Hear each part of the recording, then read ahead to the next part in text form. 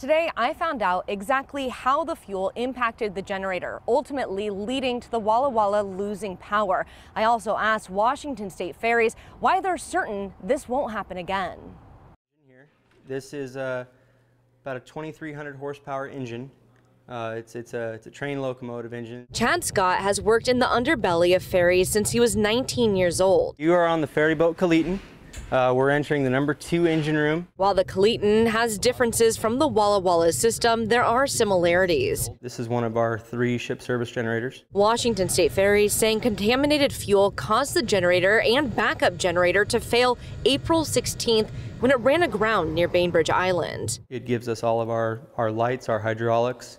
Anything that requires power to run comes from these alternators behind it here. Clogged fuel filters going to the generators, and that means that they lost a lot of their electrical systems, including steering and propulsion. Contamination can come from water, rust, algae growth, to even paint particles. We have laboratories testing those fuel samples from then, so we'll figure out where that contamination came from, make sure it doesn't happen again. But it doesn't seem like this is a concern with the actual fuel source. We don't know yet. Sterling says the crew had 90 seconds before the Walla Walla was grounded, and its quick action is the reason there was minimal damage. Captain Eric Hairston says trust is essential. You have to make sure that that crew is ready to be able to jump into action. That's why we do training weekly. We do training monthly. We just do a lot of training. None of the 600 passengers and crew on board were injured. The Coast Guard is leading the investigation. If the conditions had been 50-mile-per-hour winds, it would have been a lot worse.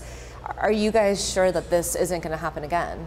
We're confident that it's not going to happen again. We've done a couple of different things, including scouring out that tank and all of the tanks, refilling with fresh fuel, testing that. Now, new gauges have also been installed on the Walla Walla to allow for remote monitoring of the generators. There is no timeline, I'm told, as to when the Coast Guard's investigation will be completed. Live here in Seattle, I'm Kristen Goodwillie, King 5 News.